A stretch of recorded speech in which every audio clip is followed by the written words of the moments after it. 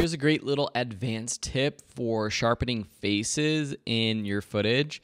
Here you can see this sample talking head video of mine with a little bit of sharpening applied to my face. Here is it on, here is it off. I know it's probably hard for you to see when you're watching the compressed version of this online, maybe on a small mobile device or something like that. But let me walk through the process of doing this a better way than just adding sharpening to all of your footage. So here I have a brand new clip without any effects to it right here, but you can see if I zoom in, my footage is just a little bit not perfectly sharp. And you might run into this problem.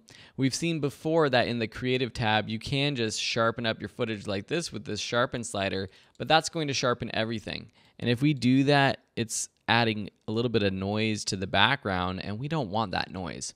So go down to your HSL secondary panel, and what we're going to do is do a selection of our skin tone. So whoever's face you're trying to sharpen, select that skin tone.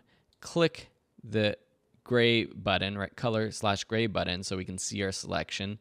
I'm going to go ahead and click this plus button and click in my eye. I want to make sure that I'm selecting more of this selection than just my skin, but I also want to get my eye in there as well. So you want to make sure that you're expanding this as much as you need and using the blur and denoise sliders to make sure that your eyes and your lips are also being selected as well.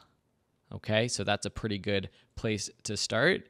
And now we have this specific sharpen adjustment down here where we are sharpening just that selection, just my face, not the background. I'm not adding any noise or anything to the background. I'm just sharpening my face, maybe even adding a little bit of contrast. And if that contrast adds too much color, we can drop that down just a little bit with the saturation slider, and that's going to make our faces pop just a little bit more. So I can turn this on or off, on, off, on. You don't want to go too crazy with it. You start to get a little bit digital with it if you're adding too much sharpening, but just that little bit of sharpening and contrast can help make it pop and feel like if you misfocus just subtly, you want to get those eyes as sharp as possible. So that's a quick advanced tip. Hope it helps, and we'll see you in another lesson.